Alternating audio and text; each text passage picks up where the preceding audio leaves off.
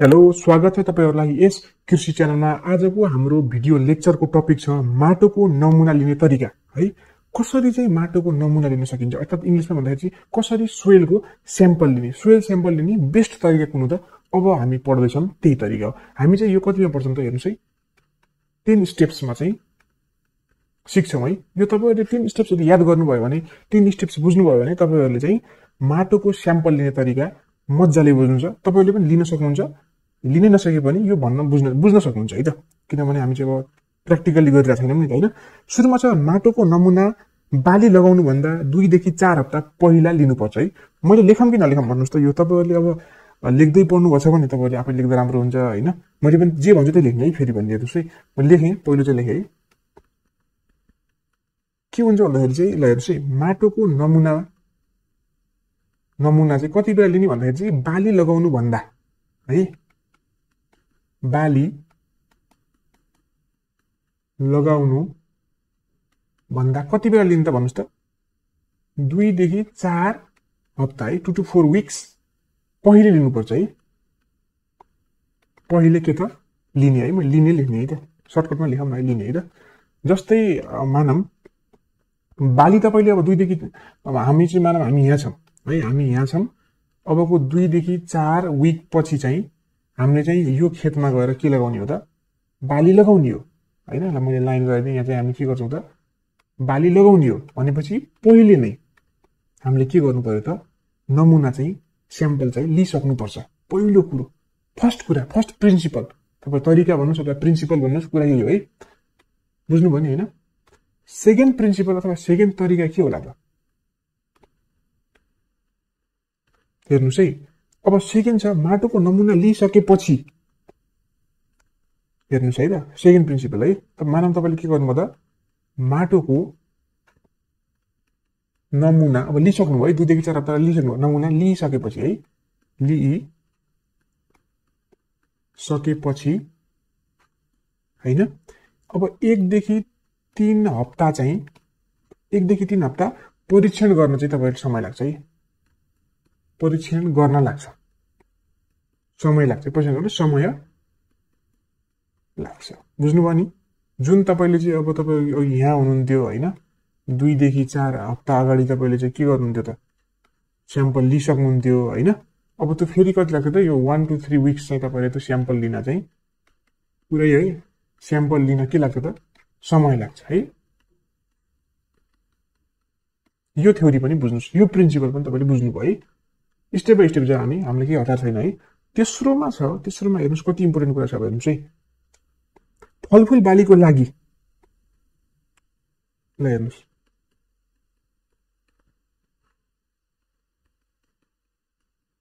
फलफूल बालीको लागि के लेख्छु होला भन्नुस् त। अब तपाई गेस गर्न सक्नुहुन्छ। फलफूल बालीको लागि नयाँ पालुवा पलाउनु अघि नमुना लिनुपर्छ।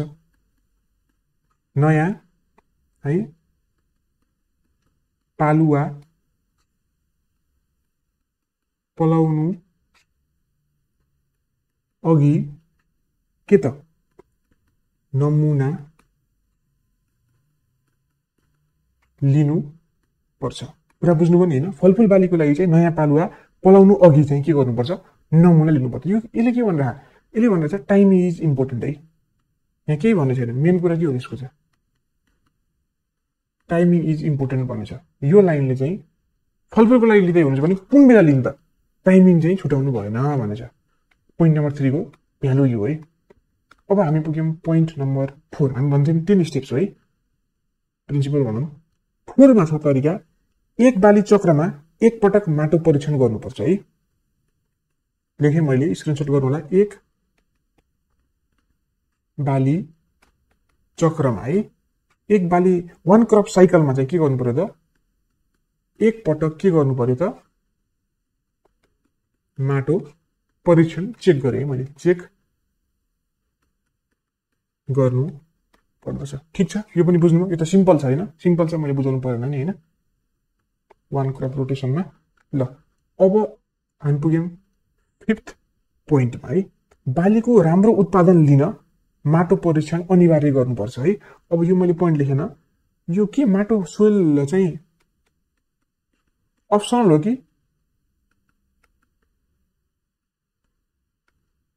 कम्पलसरी होला भन्नुस् त soil testing is optional or compulsory compulsory है सोइल टेस्ट चाहिँ हामीले कम्पलसरी गर्नुपर्छ 5th पोइन्टले त्यही भनिरहेछ है के भनिरहेछ बालीको के को लागि त फर के कम्पलसरी फर वाट मैले तपाईलाई सोधेँ फर वाट कन्सेप्चुअल जाउँ है हामी के को लागि त फर गुड प्रोडक्सन अथवा फर बेटर के त इल्ड कुरा एउटै हो हामी जति पनि सोइल टेस्ट गरेर हामी यो कारण किन त why we are testing soil है किन गरेर हामी वाइ क्वेसनको एन्सर चाहिँ 5th तरिकाले चाहिँ भन्छ है बुझ्नुभयो होला जुन कुरा अब हामी पुग्यौं 6th पोइन्टमा यसमा के भन्छ भन्दाखेरि चाहिँ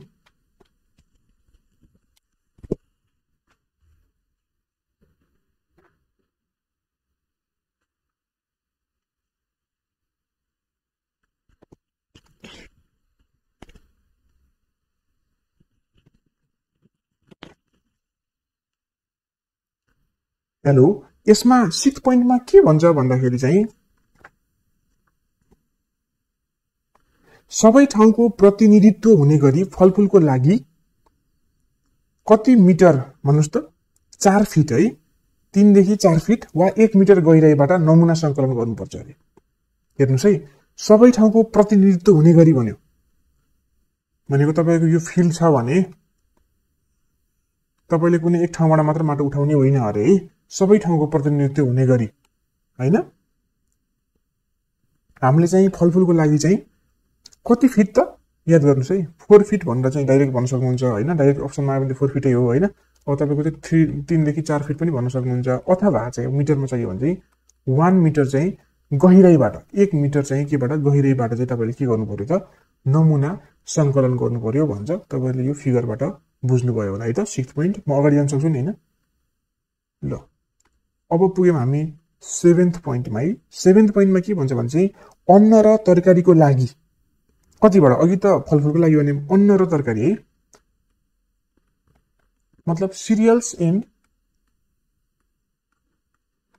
भेजिटेबल्स को लागि चाहिँ कति गहिराईबाट लिन्छ त ल भन्नुस् त ल 8 देखि 10 इन्चेस है बाट चाहिँ तपाईले के गर्नु पर्यो सोइलको स्याम्पल लिनु पर्यो बुझ्नुभयो कुरा गुड अब हामी पुग्यौं 8 नम्बरमा है 8 नम्बरमा के भन्छ भन्दाखेरि चाहिँ उक्त ठाउँहरुबाट लिएको सबै माटो एकै ठाउँमा जम्मा गरी ल हेर्नुस् तपाईहरुले लिँदाखेरि त धेरै ठाउँबाट लिनुभयो भन्छ कोही या स्याम्पल भन्छ हैन या स्याम्पलमा चाहिँ अब कहाँबाट ल्याउने हो तपाईले भन्नुस् त हैन अब कुनै भन्छ सोइलको डब्लु मा लिनुपर्छ भन्छ हो यो धेरै ठाउँबाट लिनुहुन्छ नि जुन हैन उक्त ठाउँबाट लिएको सबै माटो एकै ठाउँमा जम्मा गरी हैन 4 भाग लगाई अन्ततः चाहिँ आधा केजी वा 500 ग्राम नमुना परीक्षणको लागि लिनुपर्छ हैन सबैबाट लिनुभयो हैन यति भयो तपाईले सबैबाट सिलेक्ट गर्दा कति भयो त यति भयो माटो हेर्नुस् है यति भएपछि अब यसलाई के गर्ने 4 भाग लगाउने मिक्स गर्ने मज्जाले अनि 4 भाग लगाउने ट्याक्क टक्क 4 भाग मिक्स गरेर है अब 4 भाग लगाइसकेपछि के गर्ने त आधा केजी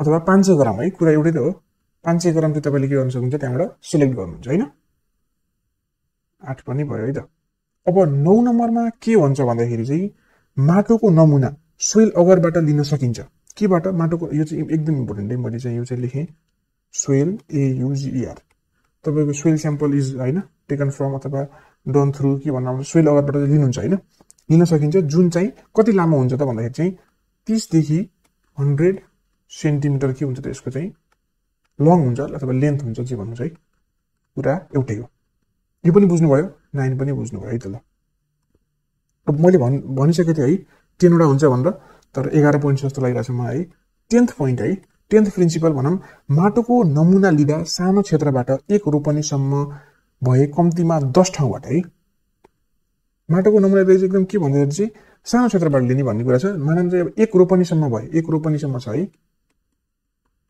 एक रोपनीसम्म छ भन्दाखेरि चाहिँ कतिबाट त कम्तिमा पनि मिनिमम पनि कति ठाउँबाट त 10 ठाउँबाट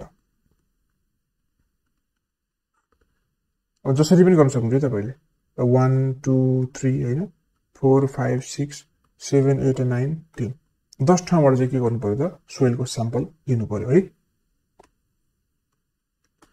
one and only last point भनौँ है, अब इन्डिङ पोइन्ट हो यो। 11 मा के भन्छ भन्दाखेरि चाहिँ ठुलो क्षेत्र भनेको चाहिँ 2 to 8 हेक्टरलाई मान्छ है। ठुलो क्षेत्र भनेको 2 to 8 हेक्टरसम्म भए चाहिँ कति ठाउँमा लिनुपर्छ भन्दाखेरि चाहिँ ल गेस गर्न सक्नुहुन्छ तपाईँहरू गेस चाहिँ नमिल्न सक्छ। किनभने चाहिँ एक रोपनीको लागि 10 भएपछि यसमा त तपाईँले धेरैचोटि धेरै भन्नुहुन्छ नि त तपाईँले त हैन, 100 भन्दा नि बढी भन्न सक्नुहुन्छ। यो चाहिँ कति हो त 20 देखि 25 ठाउँबाट लिनुपर्छ है, र यो एकदम इम्पोर्टेन्ट छ। थ्याङ्क यू सबैले। आज हामीले सुरुमा चाहिँ जे टपिक पढ्छु भनेर चाहिँ हामीले प्रमिस गरेको थियौँ, त्यो टपिक चाहिँ हामीले राम्रोसँग भ्याए जस्तो लाग्यो मलाई, लेखेर पढेर बुझेर हैन। तपाईँहरूले चाहिँ मैले आफूले बुझेको कन्सेप्ट चाहिँ सबै दिए जस्तो लाग्छ। फेरि पनि यसमा केही डाउट भए चाहिँ कमेन्ट गर्न सक्नुहुन्छ, कहाँनिर बुझ्नु भएन हामी चाहिँ यसको बारेमा फेरि डिटेल सर्कल गर्न चाहिँ सक्छौँ है त। र भिडियो मन पऱ्यो तपाईँले लाइक गर्नु होला, च्यानललाई सब्स्क्राइब गर्न चाहिँ सक्नुहुन्छ, तपाईँहरूकै हातमा छ है। ल।